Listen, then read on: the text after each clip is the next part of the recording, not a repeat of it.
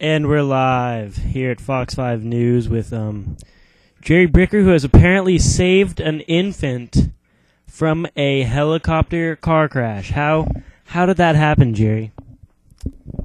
Well, I saw an infant in a helicopter, and I was like, man, I know no babies ain't driving no helicopters. And I mean, it was alone, so I was like, what the fuck? Yes. So I drove my car up to the cliff where it was kind of just like idling or whatever. All of a sudden, bam! Car comes out of nowhere, drives off the cliff, and is soaring through the sky at the helicopter. Soaring through the sky. Oh, like Batman type Like shit? like car soaring through the sky type shit. And how's the baby doing now? Oh, the baby died. I couldn't save it. I mean, I watched and stuff. Jerry, this is terrible. I thought you saved the infant baby.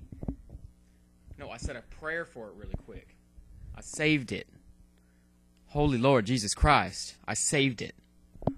Okay. And we're out.